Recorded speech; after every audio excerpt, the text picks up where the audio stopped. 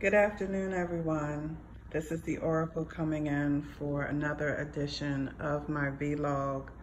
I hope everyone's had a blessed weekend, and I hope that you are having a wonderful, wonderful, blessed day. Today I'm going to talk about something that may be uncomfortable for some to hear, so I am putting a disclaimer before I get into it that this subject matter may be triggering to some people. My topic today is confessions of abuse from an EXJW. I've been wanting to talk about this for a while. If you follow my videos or listen to my videos, you know that I have talked on and off about some of the things that have happened to me, but I have never dedicated a video to it. And I think that as things are happening in the current events in the United States and across the world, where people are coming forward with things that have happened to them in terms of physical and sexual abuse, especially as a child and even as an adult in the Jehovah Witness religion, I wanted to use my personal experiences growing up as an ex-Jehovah Witness. And I wanted to talk about my life, my story. And if you're curious why I don't show my face, please feel free to go to my very first video when I do an introduction on why my videos are the way that they are. I never did or never do videos because of clicks. I never do anything because I'm trying to get a whole bunch of views. I'm reaching out to people sincerely because I want to help anyone that's caught in the struggle, anyone that can come across my video and hear something that resonates with them. I feel like my job is done. Growing up as a Jehovah Witness, I am a third generation Jehovah Witness. I was. My parents were born into this cult. My grandparents were converted when they were very young. They were married, and my grandfather had went off into the military, was fighting in World War II, and my grandmother had started studying, and I believe when my grandfather came back that they decided to get baptized. But my grandparents have been Jehovah Witnesses for most of their life. And both my grandparents on both sides are deceased. Both of my grandparents were Jehovah Witnesses. And interestingly enough, my grandparents were best friends. So my paternal grandparents and my maternal grandparents were best friends. And that's how my mother and father met. My mother and father have literally known each other since they were born, and there's a cute picture that one of my grandparents had of my mom and dad literally in the crib together. So I'm one of those people that I know people that have known my family for generations and have known people in my family for generations. I'm also African American. I am someone that comes from African descent, United States. And I'm bringing all this up because one of the things that I've come to realize as I've been doing these videos and sharing information and also going back and doing my own research, that these specific things that I'm talking about collide. I can no more tell my story about being a Jehovah Witness than I can talk about being an African American in the United States.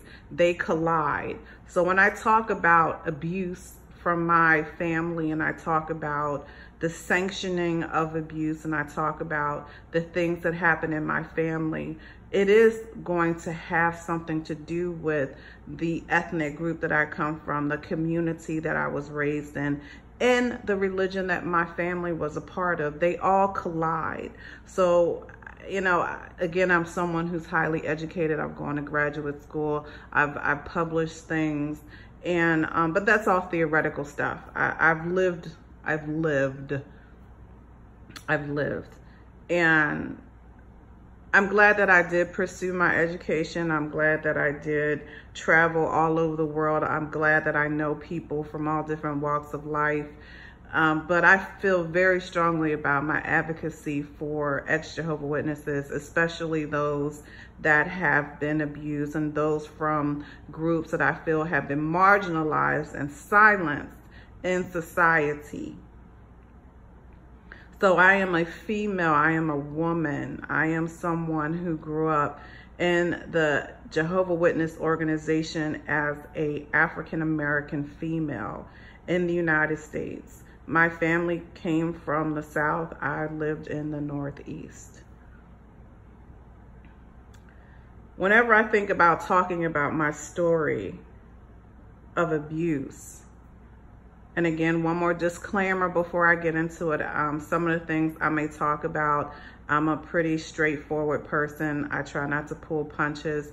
So there will be some, I'm gonna try and not be as graphic, but I will be talking about some things that may be triggering to people. So if in any time that I talk about something that causes you to feel emotional distress, feel free to turn it off, or feel free to share with people so that it doesn't take you into an emotional turmoil within yourself.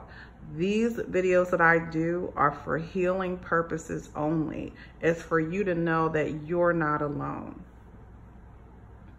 I made peace with what happened to me a long time ago, but I think that it's important to sometimes talk about it. I don't think that there's ever a time when you fully are perfect. And that's okay. As long as you've resolved the bulk of your pain and you've made peace with it and you figured out how to go on and be happy, because that's the most important part of it all. Whenever I start thinking about the abuse that I specifically suffered at the hands of the men in my family, I think about the quote from The Color Purple when Celie says, "A girl child isn't safe in a house full of men." It's true. I am the only girl of my parents. I grew up with one brother that had the same mother and father as myself. I grew up with two brothers that had the same mother and a different father. And I grew up with a woman that had a son when she married my father. She had two sons when she married my father. 6 months after my father married my stepmother, one of her sons was killed. So I literally grew up with one person that is my father's stepson. I do not consider him to be family for a lot of reasons, but it is what it is. He is technically my father's stepson.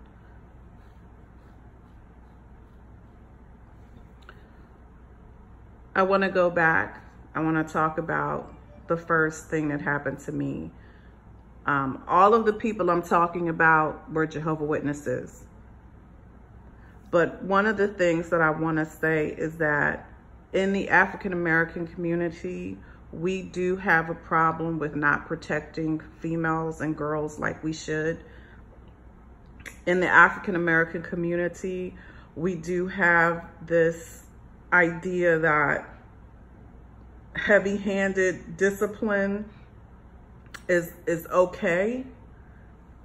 And I know that because this is my community and I grew up in it. When we see children acting out in a department store or a supermarket and we don't see that parent taking a stick to their behind or spanking on him or her, we're like, they're not being raised right. That doesn't happen in our community. We will tear their butt up. So I know that because this is home for me. And we believe in heavy-handed spanking, old school. That's what you hear. I grew up with everything is old school. Children are seen and not heard.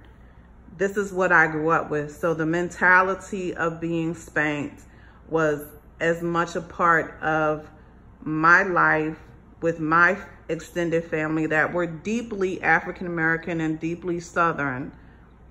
Spanking was just as much a part of my culture as Sunday dinner with grandmom and grandpa, with collard greens and fried chicken and macaroni and cheese and black eyed peas and all that good stuff. Spanking was a part of it. But in the Jehovah Witness religion, spanking was also sanctioned and even endorsed. And it didn't matter if you were African American, if you were Hispanic, if you're a white American. I saw it because I've actually been to lots of different congregations, and I've been around different congregations that had different racial makeups. The one thing that I saw in common was that corporal punishment was endorsed. I have never, in the whole entire time that I've been associated with the Jehovah Witness organization, have I ever heard of some parent being disciplined or even counseled for disciplining their child or spanking their child too harshly or smacking them or punching them. I've seen all of these things in congregations, and I have never, ever heard of anyone getting in trouble for it. So I want to talk about my own personal experiences because it's good that we're talking about sexual abuse. And it's good that we're talking about pedophilia in the Jehovah Witness organization. But I think it's just as important for us to talk about the violence against women and females and males and children. And I wanted to talk about my own personal experience because in everything that I'm going to tell you that has happened to me growing up as a Jehovah Witness, and there are going to be some instances of sexual misconduct that have happened to me, not one of the things that happened to me ever was anyone ever punished, counseled, or anyone ever filed a police report. Let me say that again. And everything that I'm going to tell you, nothing was ever done to the parent or the grandparent that did these things to me. And I don't think that my specific situation and the things that's happened to me is something that is so distinctive or that this doesn't happen. No, I know for a fact that my personal experiences is pretty typical of someone like me. So I'm the oracle.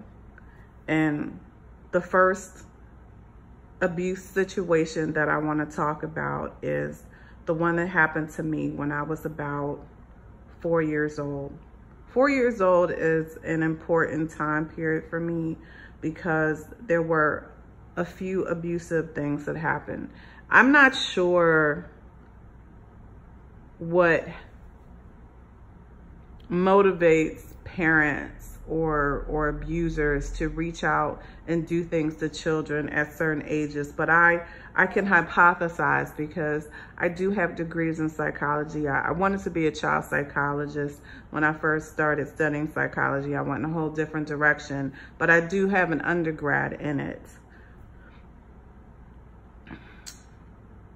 I think that the mentality of some people is that they want to do things at an age when they don't think that children are completely cognitively aware that they're going to be able to actually really tell other people, or that people are actually going to believe them. So the first thing that I wanted to talk about is what happened to me when I was about 4 years old. And what had happened is that my father has been disfellowshipped 4 times, and my father is actually now an elder in Georgia, in the Georgia congregation. And one of the things that I think is really interesting, my father is actually married to the woman that he cheated on my mother with.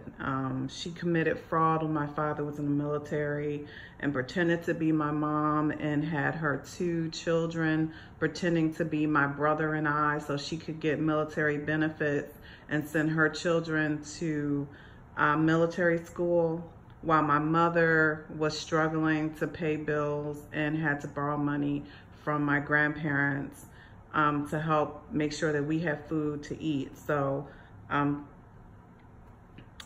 people that see my father and they know that he's been married to this woman for over 30 some odd years, they'll never know that my father is this abusive person who's beaten his wives. So he beat my stepmother, who was my father's mistress. Even before he married her, he beat my mother, and he beat me, and he beat my brother. One of the worst things that ever happened with my father is that my mother started to stand up to my father. So my father, he had been disfellowshipped at the time, and he was not coming home every night. There would be times when my father would just stay over his mistress' house, and we lived in a city where everybody knew everybody, and my mother was starting to hear that certain people would see my father out with this woman. And my mother is only like 5'2". She's transitioned along with my brother, but my father is 6'5".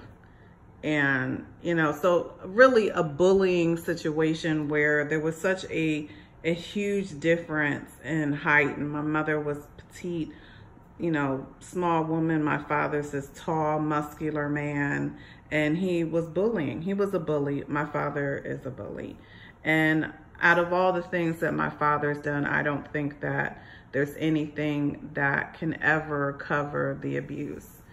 So I think that's what has really affected everyone more than anything that I can think of.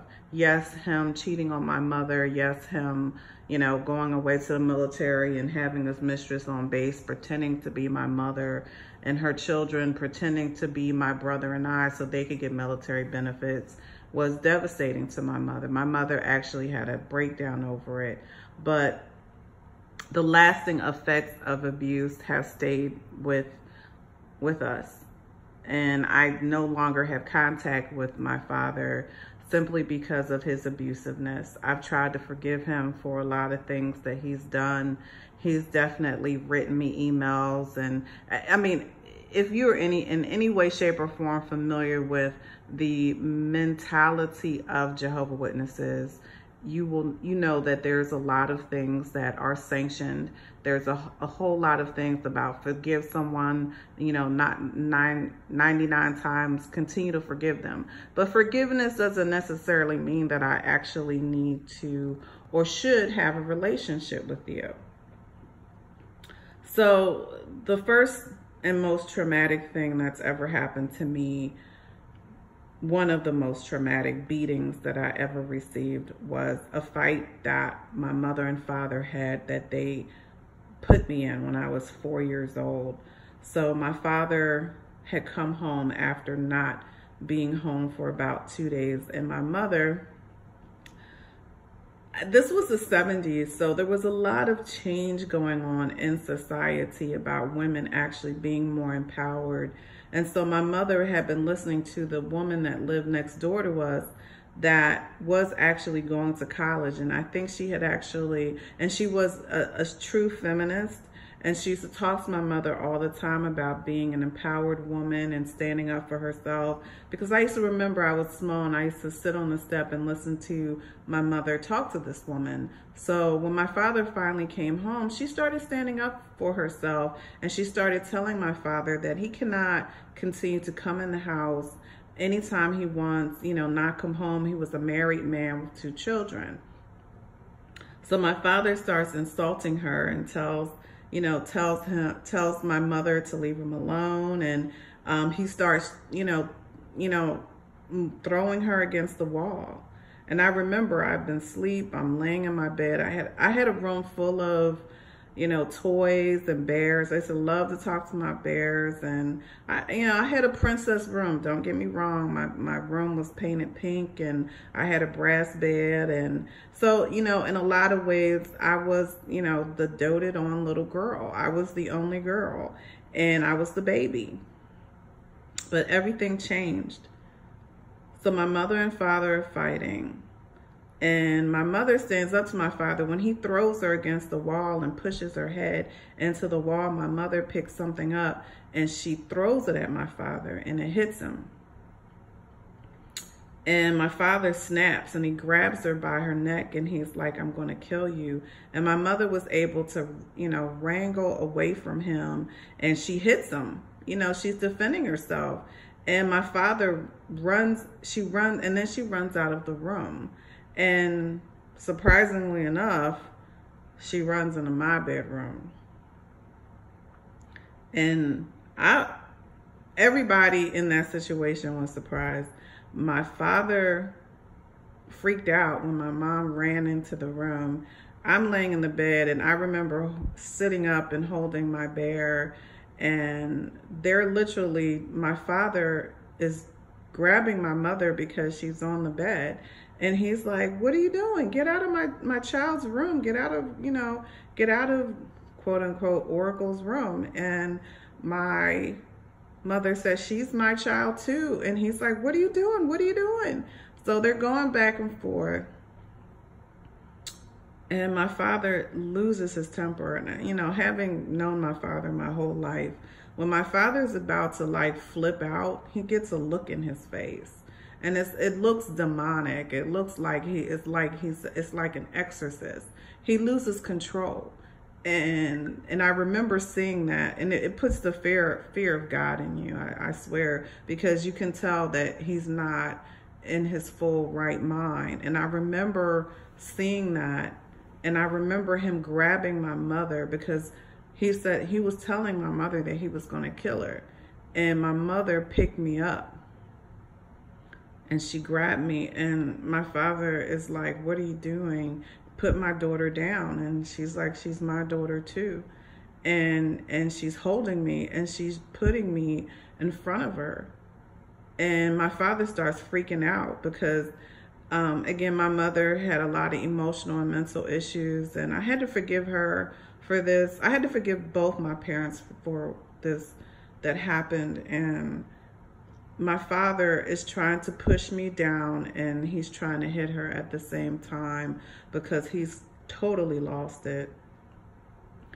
And he goes, and she's hitting him and using me to try and stop him from hitting her. And then my father finally freaks out and jumps up and he's gonna punch her dead in her face. And right as he does it, my mom throws me up and tries to use me to shield the punch. She thought, and I had to get to this, that he was gonna stop himself from punching her, but she was using me as a shield. But what actually happened is my father punched me in the face.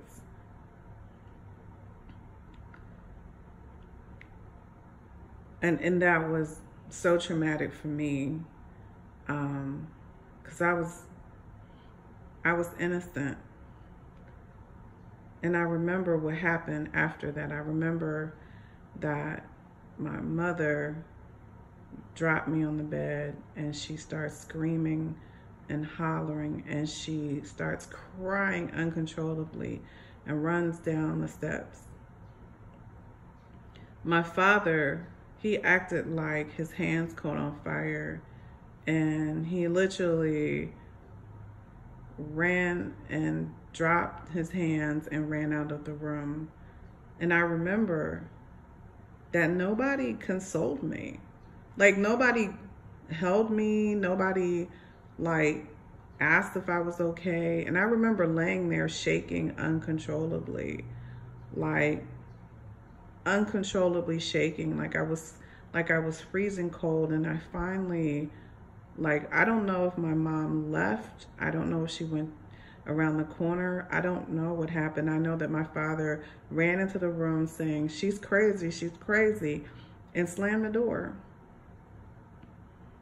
And I remember finally tiptoeing out of the bedroom, and I was short little thing. I could barely see the mirror, so I used to do this thing where I would put my foot, and I would, kind of put my foot on the toilet seat, and then I was able to like get to the sink when I would like sit on the sink and look in the mirror. And I remember I looked in the mirror, my nose had a little bit of blood coming out of it. And I remember how I felt. And I remember using some toilet paper to wipe my nose. I remember opening the door, and I heard my dad as he cracked the door, and he said, "Baby, are you okay?" And I said, "Uh-huh." And I went back into my bedroom. That was the first time that I was abused by my parents. And I blame both of my parents equally. My mother was a witness. No one ever asked me about it. No one ever said anything about it. My mom and dad, for about 2 or 3 months, they treated me differently. It was almost like guilt, the way that they were around me. But my feelings towards my parents changed. My brother and I, we both loved our parents, but my love changed. I didn't have this deep, profound love for my parents after that incident. It changed me forever. And I can honestly say I hated my parents. I didn't like either one of them, and I think they knew it, because I really couldn't articulate it, but I knew that I felt that they didn't protect me.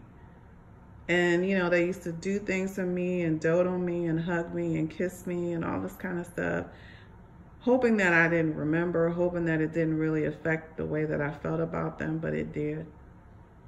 It actually did. So also when I was 4 years old, I repressed this memory for a long time, but I had been sitting on my grandfather's lap. Now, I don't know if my grandfather had been doing this before, but this is the one time that I remember. I was sitting on my grandfather's lap, and he used to have me massaging his penis through his pants. And I just wanted to make my grandfather happy. I didn't know that there was anything wrong with that. But this particular time that I was sitting on my grandfather's lap and he had me massaging his penis, my grandmother called him and she said, "What are you doing? What are you doing?"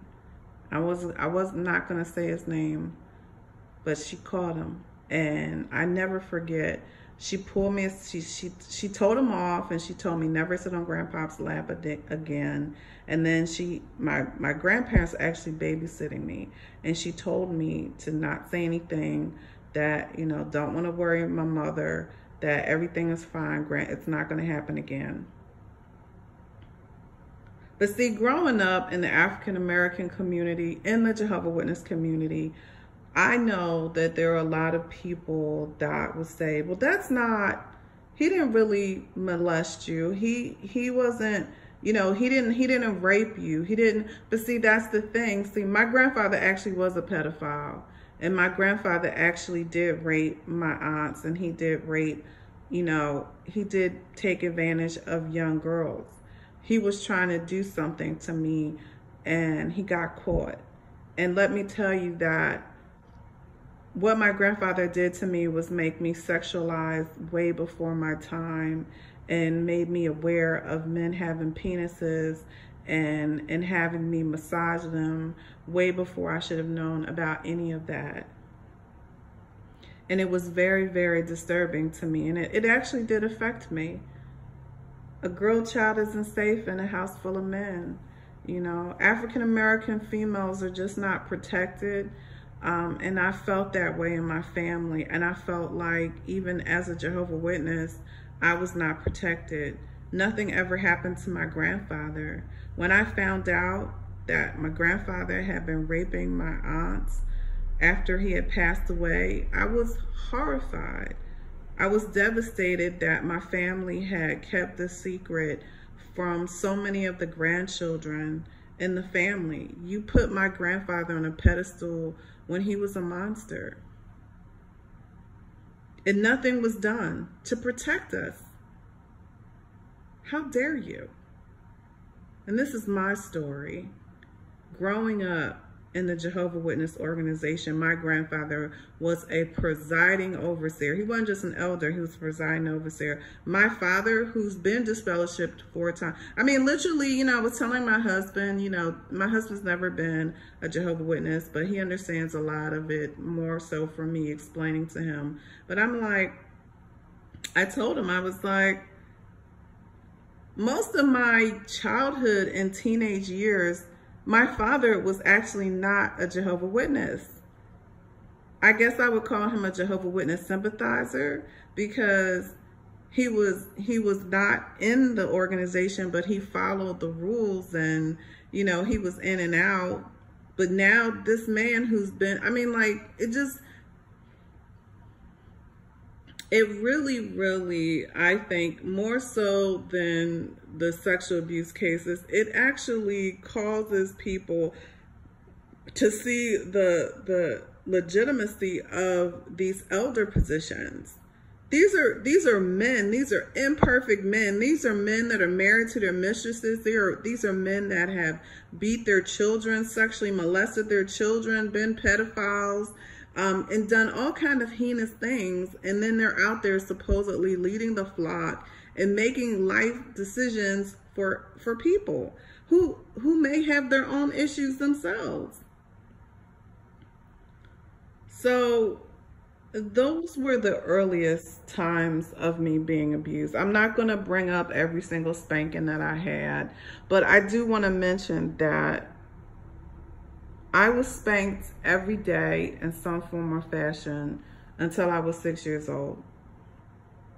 My mother used to keep switches, old school, African American. She used to keep switches, and she used to keep them in some water. So anytime that I ever did anything and she couldn't control me, I would get my legs beat on. She would switch, hit me with the switch. And that's really why I wanted to be a child psychologist, because what happens is, with someone like me, I was a precocious child. I was actually, when they actually did test me and they found out that there were some things about my abilities and my intelligence that made me act the way that I did, that I wasn't going to be the child that sat still and sat in a corner and didn't say anything. I was actually the child that was going to ask questions, and that was going to be a little bit more, I hate to use the word difficult, but you're just going to have to put a little bit more energy into raising me. That doesn't make me a bad person. That doesn't make me, a bad child. But from the Jehovah Witness organization, from the way that the African American community was, you sit there, you shut up, and if you don't, you get spanked. End of story. And that is the way that I was raised. But I'm not here to talk about every single time that I received corporal punishment. I really want to talk about the times when I was abused.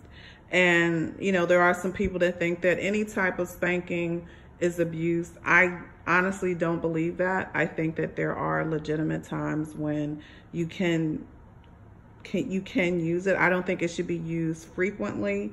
I think it should be used as a last resort. I think that most of the time, issues that you have can be resolved with taking away things, with there's a lot of ways to get an objective. It really depends on the child, and it really depends on the situation. And I don't think that beating is appropriate after a certain age. After a certain age, when you can take away things that they want. And again, I have two honorary children, and I've been with them for many years, so I know from what I speak. And there's multiple ways that you can discipline children. It's not just you spank them, you smack them across the face, you get a belt. So one time, my father, now this is a few years later, my father and mother had gotten divorced. And my father had visitation rights. He used to pick my brother and I up every weekend, and we would spend the weekend with my father. He would pick us up Saturday morning, and we would spend the night, and my father would bring us back home Sunday evening. This particular Saturday that my father had picked us up was a little bit later. Now, again, I was a ballerina. I used to take dance lessons. I took dance lessons for years and years and years. If you see my house, you'll see my little picture that I've been able to keep of me as a ballerina. And my youngest daughter, it's also, I was just sharing with her the other day that, I've done more recitals and dance concerts than I care to talk about. Because she's right now, I think she's doing the Nutcracker again. So anyway,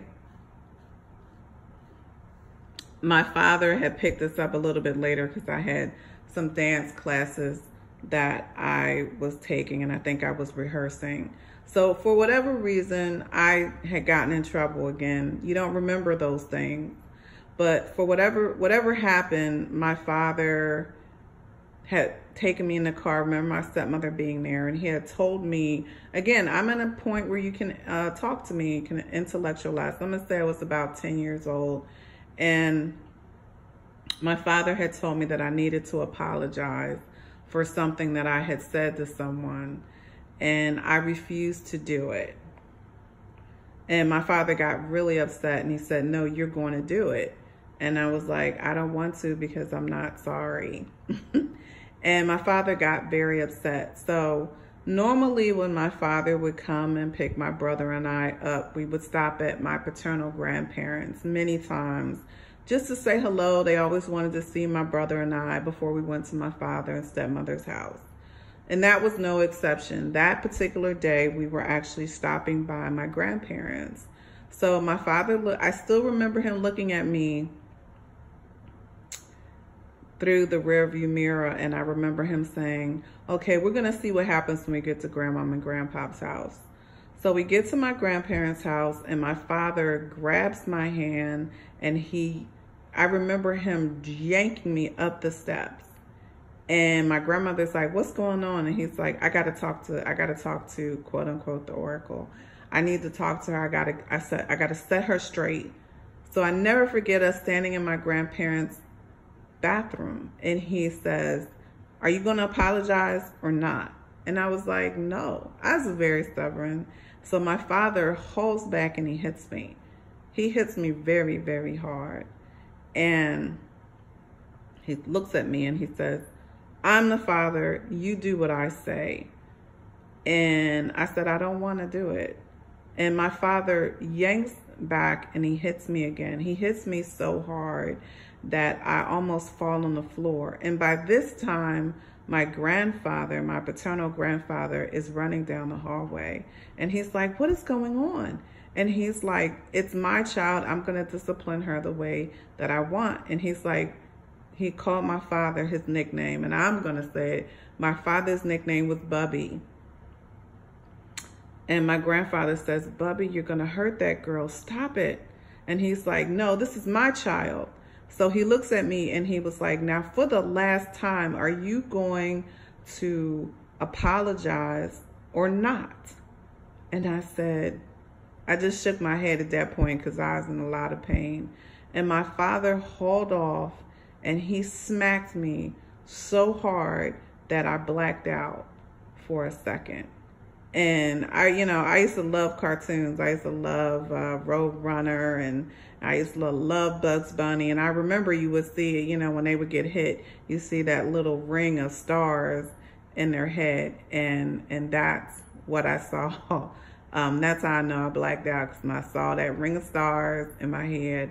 And my grandfather came into the bathroom and said, Bubby, that's enough. And my grandmother was right behind him. So my father was like, that's fine, because you're not, whatever he, decided to do, I wasn't going to go to the movies or something. But when you hit a child that hard, you have crossed the line of discipline and is now abuse. And these are all things, again, I worked in social services for quite a few years before I transitioned to what I'm doing now as an executive in a completely different field. But people lost custody of their children for these type of things. So my father doing that, again, corporal punishment. And it is, honestly, even if you look at the, early Bill Cosby episode where they, you hear him say, I brought you in this world, I'll take you out. I heard those type of things. It's this understanding that, you're my property. And if you don't act the way that I tell you to act, then this is what happens to you. I used to get scriptures read to me. I used to get scriptures read about what they did to disobedient children, throw them to the lions. I remember quite, what the climate was like growing up as a Jehovah Witness, and what was actually emphasized to me as a child growing up. I didn't have rights. I was not allowed to advocate for myself. I couldn't go to someone in the Kingdom Hall and say that my father is beating on me too much, or I'm being abused, I'm being beat. That wasn't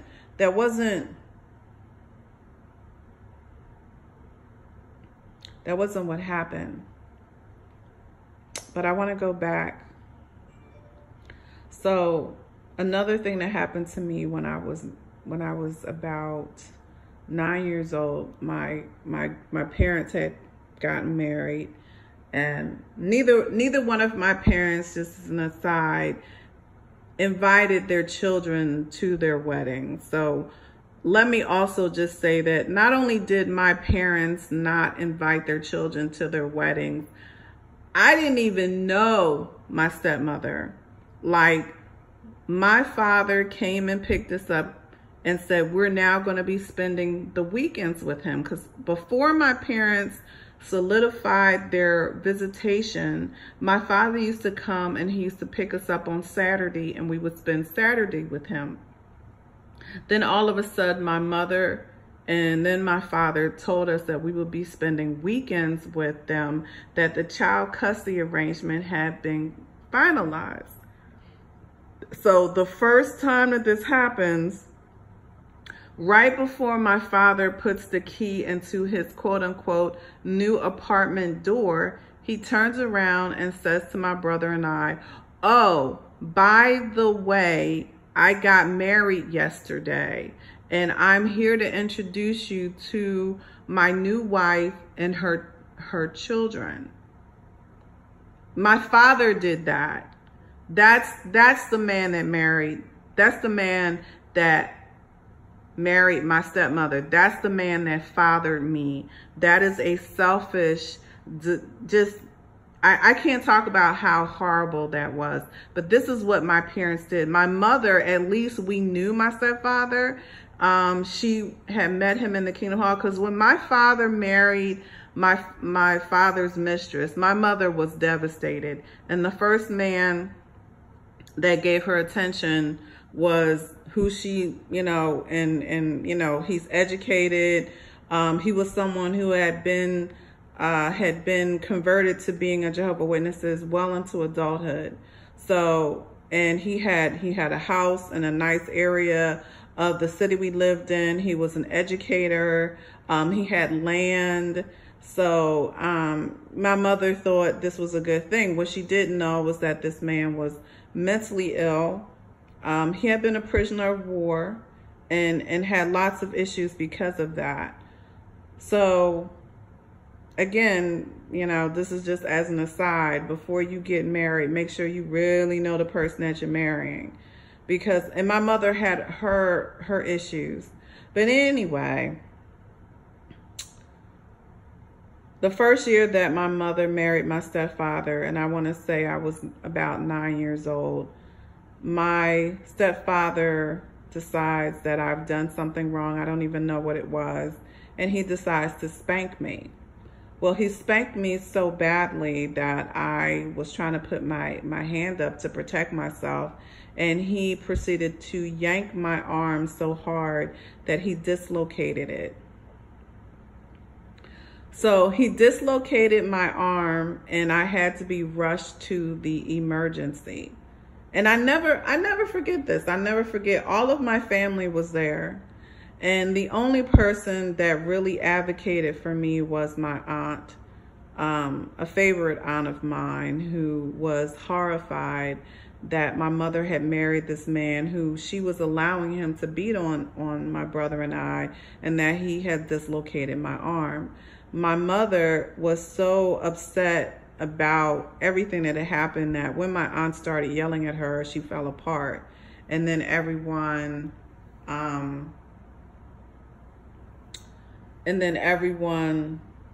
was, you know, sort of, let's not upset her. Let's not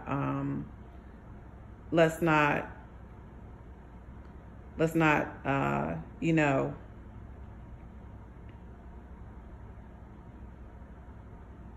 let's not rock the boat here, because we know that my mother was already emotional. So everyone, you know, my grandparents were at the hospital. My uncle was at the hospital. My father, they tried not to let my father know what had happened. But I remember I was in the ER with them doing procedures to get my arm back in the socket. And I had to wear a sling. But they tried to make sure that I didn't wear the sling when I went to my father's house. Again, nothing was ever done. Nothing happened in terms of going to the Kingdom Hall, my stepfather getting in any trouble. Nothing like that happened. Nothing. So by the time I was 10 years old, there was a clear message sent to me that I wasn't protected. I wasn't protected. If I talked out of line, if I did anything, that I would get beat. And I would get beat brutally. I would get smacked. I would get my yanked. And I was a skinny mini. I was a skinny little girl. And that's what happened to me. I was abused. I was mistreated. I was violently abused. So moving forward, I can't really say after I was about, I want to say like 14, I didn't really get too many spankings or things like that. But when I was 16 years old, my father tried to kill me. So if you listen to any of my other videos, I talk about how I lived with my grandparents when I was 17 years old, because I had quite literally divorced my parents. And some of the things that I'm talking about are the reasons that I divorced my parents. When I was 15, 16 years old, I basically separately confronted my parents and told them that they were not good parents and that I no longer wanted to live with them. And I got my grandparents, my maternal grandparents, to support that decision and allow me to live with them. So I was ahead of my time in that I wasn't afraid to advocate for myself. And I started doing that because, again, being abused like I was, I realized that there was no one that was going to advocate for me but myself. Now, I was also molested by my stepmother's father, but he wasn't a Jehovah Witness, so I'll just briefly mention it. Basically, what he did is my father, as I mentioned, used to pick me up and my brother up, and we would spend weekends with my father. So what happened is that at that particular time, my stepmother's parents were staying in the bedroom that was supposed to be mine at my father's new house that he had bought. And what had happened is that my father had this job where he had to work night work. So he would get off work in the early morning, pick my brother and I up, and then we would be allowed to go back to sleep until we wanted to get up at like 10 or 11, o'clock, because he knew that he was basically getting us up out of our sleep so that we could go and spend the weekend with him. So that particular Saturday, my father had picked us up at like 6 in the morning, and then we had gone, and my brother stayed in the room with my father's stepson, and I was asleep on the couch. And so they had went somewhere. So the only people that were left in the house, my father had taken my stepmother shopping, my brother had went somewhere with my father's stepson, and I was asleep on the couch. And again, again, these are specific times. So I was about 10 or 11, but I want to say about 10. And I was sleeping on the couch. And the only people that were there was my stepmother's father and mother. And my stepmother's mother would stay in the room most of the time. So my stepmother's father had come out of the room, and there was nobody else in the house. His wife was in the bedroom with the door closed, and he leaned over. I was like half asleep, and he leaned over, and then he put his hand underneath of me and started rubbing on my chest and squeezing on my nipples, or my little nipples. I mean, I was 10, and I was horrified. I was scared to death, and he started moving his hand down to my vaginal area, and that's when I rolled over. But let me just tell you what it felt like. I was absolutely horrified. I was scared to death.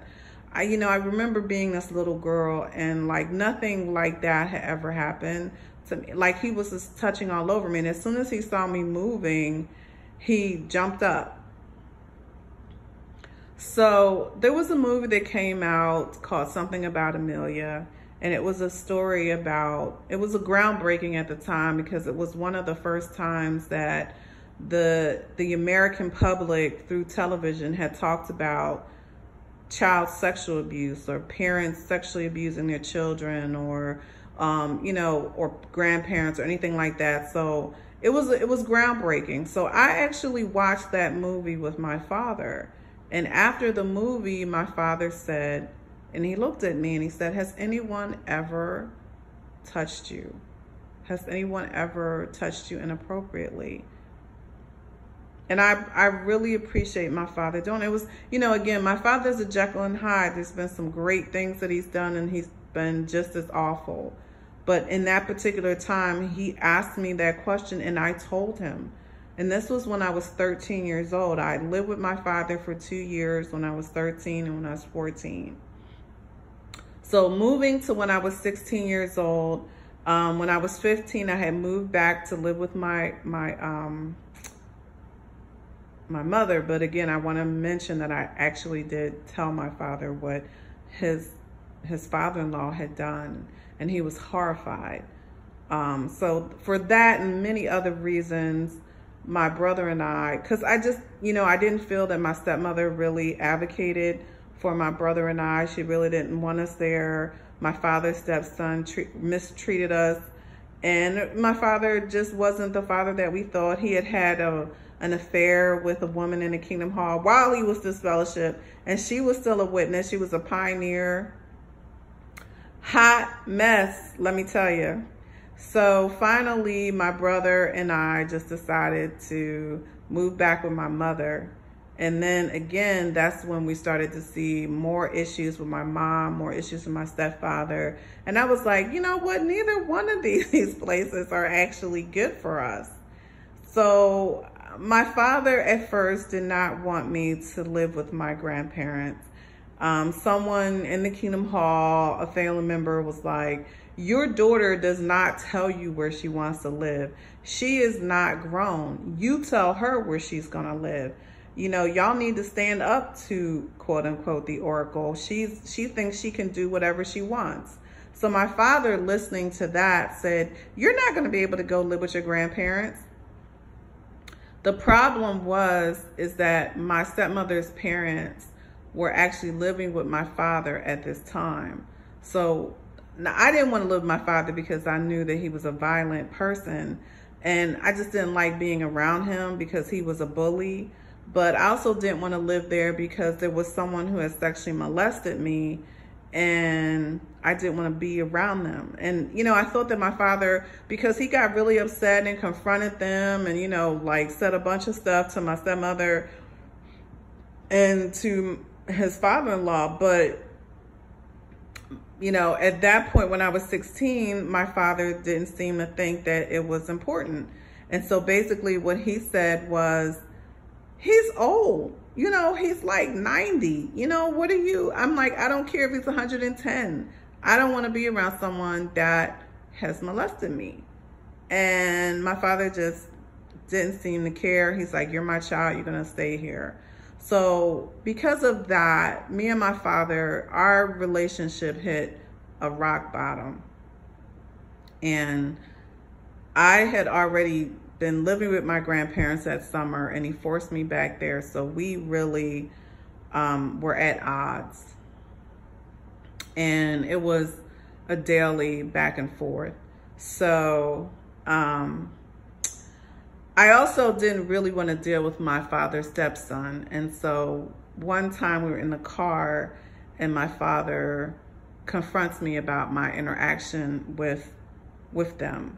And I was like, I'm 16 years old at the time. And I, you know, was just like, I don't really want to interact with them. So by this time, my father had been reinstated. He was a Jehovah Witness. And he was like, well, you really need to, you know, he's like, he said something like, I know you, I know that, you know, you're just being stubborn. And I looked at my father and I said, no, you don't really know me. And my father said, what did you say? And I said, Dad, you don't really know me. I haven't, you know, there have been years that I haven't lived with you. You know, you don't really know me. And my father got very upset. He lost his temper. And he proceeded to look at me and say, okay, you're getting a spanking for that. And I'm like, I'm 16 years old. You shouldn't be hitting me. And he was like, I'll hit you at any age. You're my child.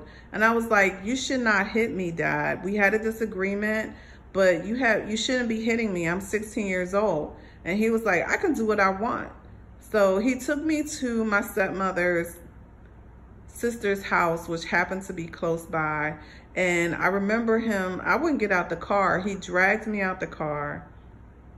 He literally opened the door and grabbed me and dragged me out of the car. He knocked on the door and, you know, my stepmother's sister's like, hey, Bubby, what's going on? And he's like, I need to use your downstairs.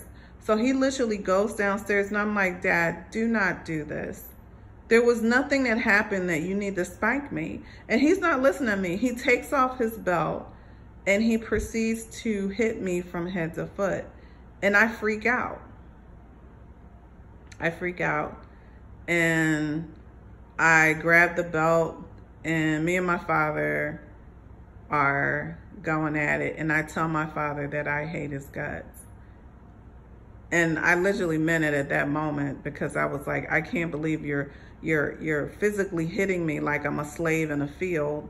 and over a disagreement. And he finally stopped, and he was like, how dare you tell me you hate me? You're my child. I'm like, you're beating on me. You're abusing me. This is wrong. So I need to go back. I need to go back to when I was 12 years old. I was hit by a car when I was 12, 6 days after my birthday. And I was in a coma, almost lost my life. I have a hairline fracture. And I'm here to attest to the power of technology, the power of, because there's people that meet me and they're like, I have no idea that any of that happened to you, but it did. So I was still in recovery. Also, my face was crushed. So that's why I want to say, but if many people that meet me, they're like, it doesn't even look like any of that happened. When I say my face was crushed, my jaw was crushed. I have screws in my jaw right now. So I'm telling you, this is my life story. So about 6 months after I was hit by a car, I'm in recovery. I'm still, it hasn't been a year. And I had finally gone back to school, because once I had gotten out of the coma and went into recovery, I literally, once I was able to, I had a tutor that used to come to the house. But the last semester of school, I was actually doing pretty well, and they let me go into school just to see how I would do, more for socialization, because I actually still had the teacher, had the tutor. So I went into school,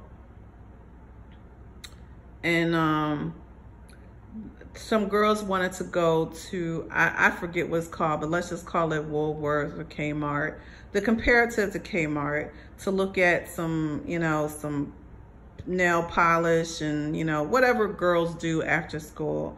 So I was going to walk home after that. So I got on this, I saw my brother and I gave him a note, and I said, here's the note, tell my mom and my stepfather that I will be home by 5:30. I'm going to the Kmart with these girls. I literally didn't think anything of it. But before that had happened, I had a situation. So I come home, and my mom and stepfather were acting very weird. They would go through my stuff. Again, now that both of them have been diagnosed with mental illness, and I've talked with their, you know, mental health therapists, they actually had a practice that actually met with them and my two younger brothers. So I understand a lot more. But when I was 12, I had no idea what was going on. They were very paranoid. A lot of it had to do with what was going on in the Kingdom Hall. So my mom had grabbed me when I was about 12 years old and was yelling at me for some reason. And as she was talking to me, I was trying to emphasize a point and had, like, you know, sort of in a demonstrative way, used my arm to hit my side to try and, you know, get her to see that she was making stuff up. So what happened is, when I did that, my mom made a statement like, what are you doing with your hand? And my stepfather, who was in the bedroom asleep, because he also worked nights at the post office, comes running out of the bedroom in his underwear, and he proceeds to beat me up. And when I say he proceeds to beat me up, I mean he punched me in my face. He smacked me all over my face. He threw me on the table. He was, I mean, like, he was beating me up. Like, he was literally, like, he was just, and I was, first of all, I wasn't fully healed. My face had been smashed. I had screws in my jaw. My head was still healing from everything that happened. And when I say screws, like, yes, my jaw was wired shut for quite a while, for me to make sure that my jaws were aligned correctly. So for him to do this 6 months after all of this was horrible. But what's even more horrible was that my mom sat there and watched him do it. So I tried to run for the door. But ever since that happened, and my father did confront my stepfather. Everybody at this time was Jehovah Witnesses. Everybody. No one ever said anything in the Kingdom Hall about what my stepfather did. My mother never said anything. My father confronted him, told him he was going to kill him if he ever put his hands on me again. But no one ever called the authorities. No one ever did anything in the Kingdom Hall. Nothing ever happened other than my father confronted him about don't touch my child. So when I was 16 years old, I just wanted to mention that before I got into the 16-year-old one. So my father and I were not getting along. I did not want to live with my father because a man that had molested me was also living in the house. That was my stepmother's father. And my father and I had gotten into this big fight because he had beat me at my stepmother's sister's house. Again, my father and our relationship had reached a complete low because the violence that I had seen that he would do to my mother and stepmother, he was doing to me as well. So my father had bought me a necklace with a diamond in the middle, somewhat, yeah, from I think Zales, yeah, Zales. He had, gotten a bonus at work or something, and he decided to buy me this necklace, my first gold necklace, and I remember it had a diamond in the middle. But I didn't want to live with my father anymore, and I was really upset that he was forcing me to stay there. And him beating on me at my stepmother's sister's house was sort of the end of it. So I wouldn't talk to him. I refused to interact with him. I wouldn't get out the car. I was like, if you're forcing me to stay here. So literally from Monday through Friday, I would go to school. I would come home. I would go in my bedroom. I didn't want to eat with them. I did not eat with them. And then on Friday, after my last class was over, I would take a bus to my grandparents' house. And I would come back on Sunday night. So I really was doing everything I could to just stay away from my father and his household. And I was like silently protesting. And my father was very angry about it. So we had a confrontation, and I just was tired of being bullied.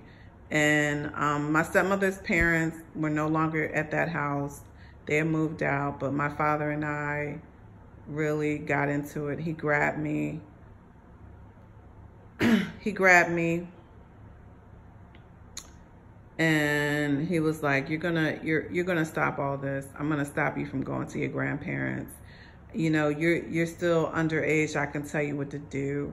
And I was like, I don't want to live here. Yeah, you told me I could live with my grandparents and you changed it. I hate living here. I don't like any of this. This is wrong. And my father and I started getting into it, and I took the necklace that he had bought me and I ripped it into 1,000 pieces and threw it on the floor. And my father lost it. He grabbed me and he proceeded to choke me. He slammed me up against the wall, and he grabbed my neck, and he proceeded to try to strangle me to death. And it was the first time I actually thought that my father would actually kill me. But he started strangling me, and I almost blacked out. I was trying to kick and scream and, wrinkle my hands. And I couldn't, because my father was much stronger than me. And finally, I was able to say, I can't breathe. And then my father stopped himself and threw me on the bed. And he ran out of the room, and I started screaming, screaming, screaming. I want my grandparents. I want my mother. I want my grandmother. And he finally let me go and live with my grandparents. All Jehovah Witnesses. Nothing was ever done. And let me just tell you how severe the neck injury was. When I looked at my neck, I had the print of where my father had grabbed my neck, trying to strangle me to death. This is the abuse that I suffered. And going back to when my stepfather beat me up, he busted my lip, he bloodied my eye. Everyone tried to cover it. Nothing ever happened. Nothing ever happened in the Jehovah Witness organization. And the last two things that happened to me was when I moved back with my father when I was an adult. And I had went back because my father had invited me to live with him to get back in school. By this time, I was no longer a witness. I had left the organization when I was 17 years old, and I didn't realize how much shunning would affect me. My father had gotten disfellowshipped again, so he invited me to live with him and to go to school so that I wouldn't. When you are completely shunned by your family, it really, really affects you. And at first I thought I had this whole network outside of my family, and, you know, that I was going to, you know, just move forward. But it wasn't a seamless transfer. I mean, now it is.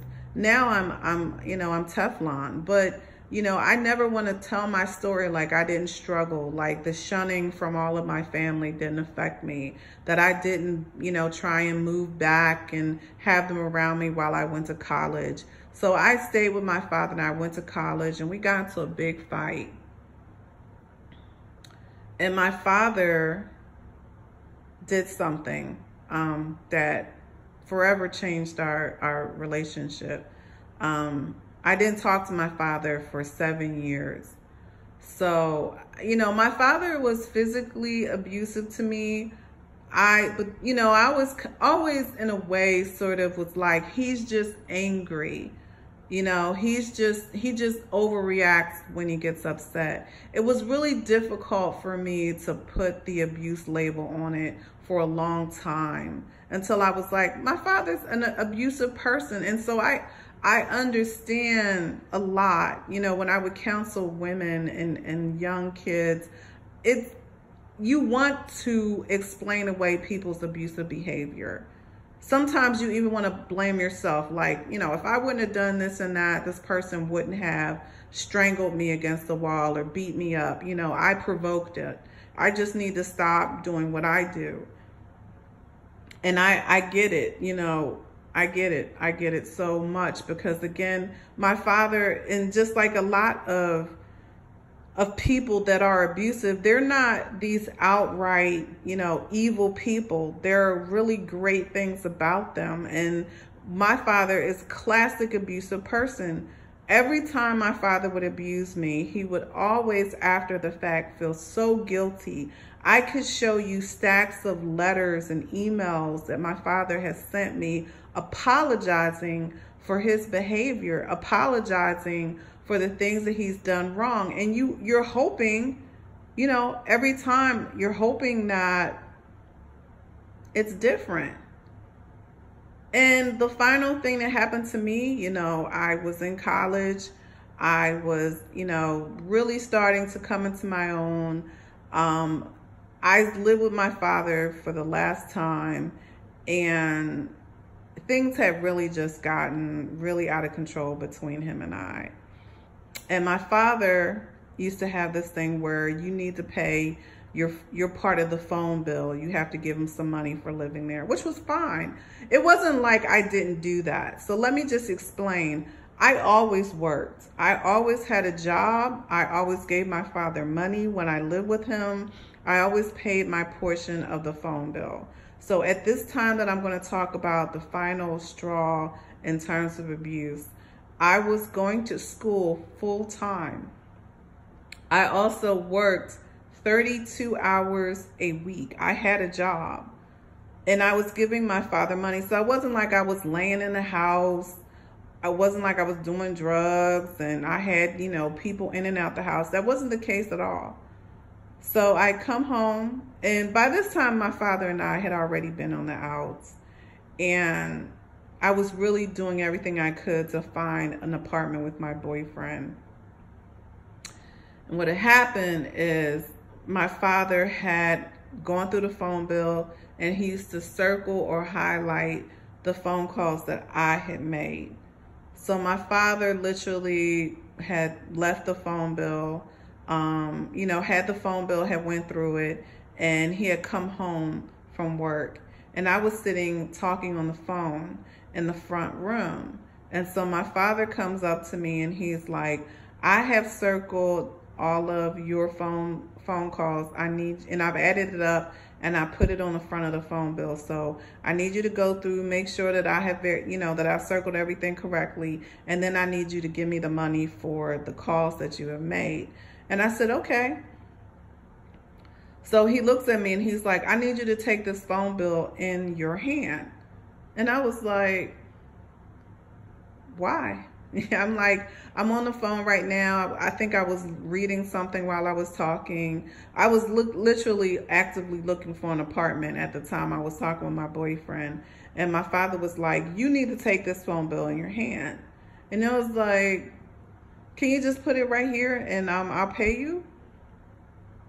And my father was like, no, you need to put this phone bill and you need to take it in your hand. Again, classic abusive situation. So I looked at my father and I was like, actually, I don't want to take the phone bill in my hand, but I will pay you the money. And my father was like, put my phone down right now. Right now. You do what I tell you to do. And I put my phone down and I said, Dad, listen, every time you go off on a tangent and you become somebody else, you always feel bad afterwards. So listen, before we even get there, I will pay you the money.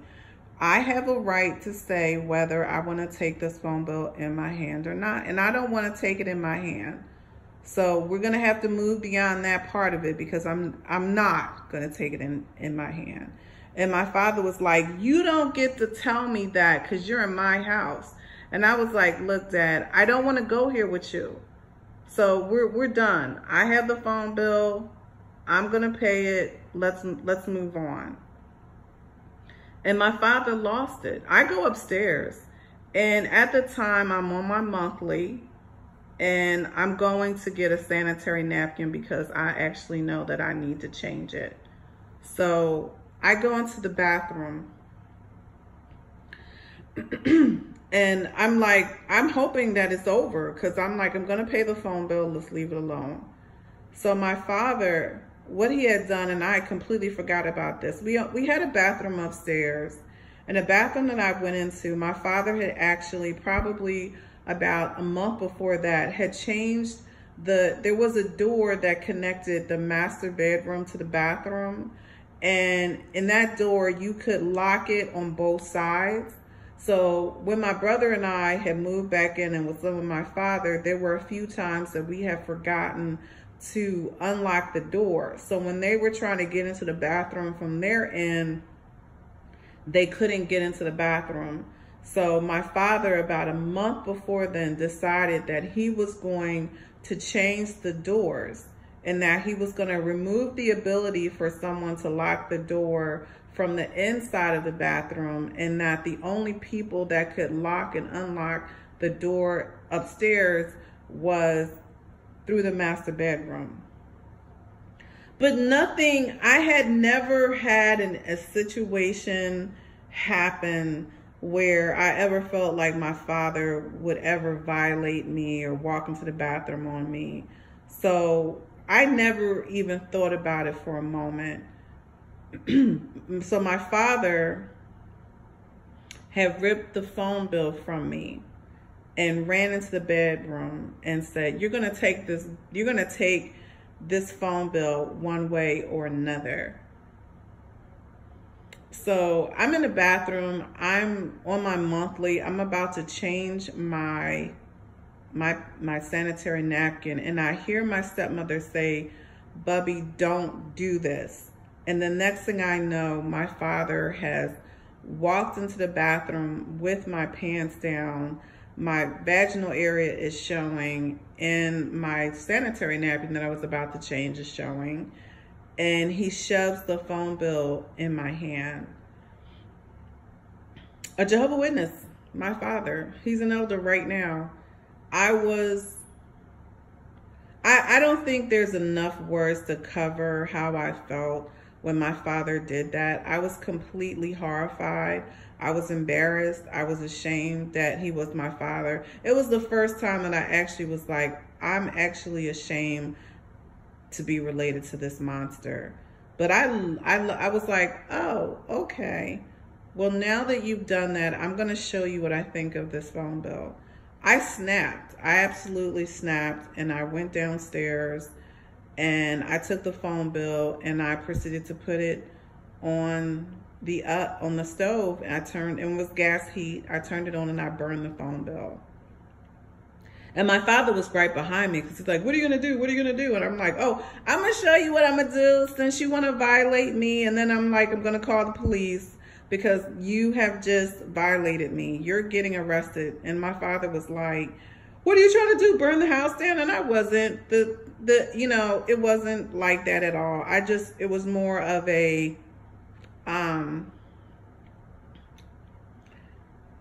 I don't know. I went into shock, to be perfectly honest, but the phone bill burned. It never went anywhere else.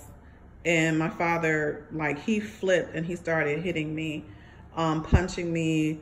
And my stepmother actually came downstairs and was trying to get my father to not hit me, which is one of the reasons why, even with everything that she's done, I'm not going to really go too far and degrade her, because my father threw her on the floor, and I was like, she did not have to do that. She did not have to try and pull my father off of me. But I actually did call the police, and I actually did file charges of assault against my father for that. And what happened is my father actually was sitting at the police station. They actually came to the house, and my father and I were both interviewed, sort of separately, but in the same vicinity. And my father started giving a statement, and I heard him talking, but then he said something about my mother, and I heard him degrading my mother, and I lost it, and I started cursing at my father, and I threw, they had some like fake thing on the table at my father in front of police. And they were like, ma'am, you can't do that. We're right here. You can't just throw something at your father. So they were like, well, they looked at my father and he was like, well, your rights. You also have the right to file assault charges against her. So basically what happened, I wasn't dropping my case. I had told my father that the next time that he ever hit me, that I was actually going to make sure that there was a police record of it. And I stood by my word. We went to court, and domestic court, I guess that's what they call it. And basically the judge was very upset that this had come before him. And he was more upset that it was a father and a daughter. And we both made our statements, and he said, listen, you both, I suggest that you drop this case. I don't think you want me to both fine you or punish you with anything. So I think it's in your best interest to drop this case, whether you interact with each other or not. I just hate to see a father and daughter fighting against each other. So my father and I just decided to drop the cases, and they dropped the charges, but there is a court record of it. And that's really the last time that I have had any dealings with my father on any real basis, in terms of, I never lived with him after that.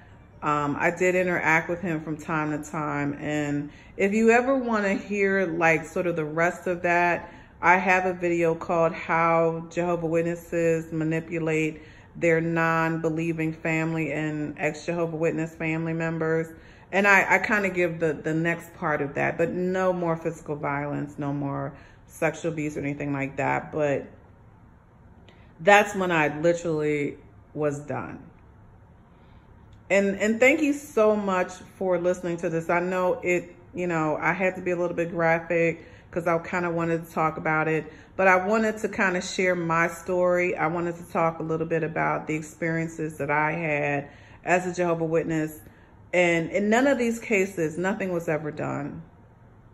I've been beat up. I've been taken to the emergency ward. I have been, molested, or, putting my hands on somebody's sexual parts as a kid. Nothing was ever done.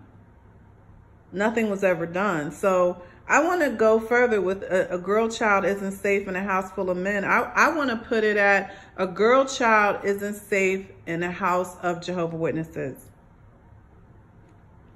She's not protected. No one fights for her. No one advocates for her. They make you have two witnesses, and they are so tyrannical. They make children go in and give testimony to unqualified, uneducated men. There's no women there to advocate for children. There's no parents that advocate for children. This is what I experienced in my life. No one fought for me. No one looked out for me. No one took my story seriously. I was blamed, victim blamed. She's a bad girl. She's disobedient. She's mean. I've had, I've heard so many different things over the years, and I'm like, have you walked in my shoes? Do you know my story?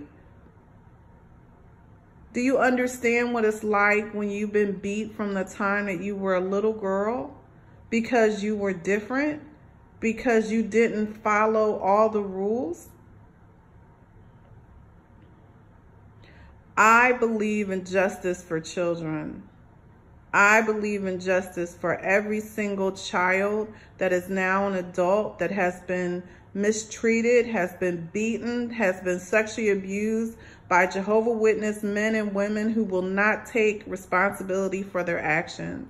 And that is why I share my story today. Thank you so much for tuning in to this very important vlog. I look forward to sharing with you soon. Have a blessed rest of your day. And remember, the journey is the most important part of it.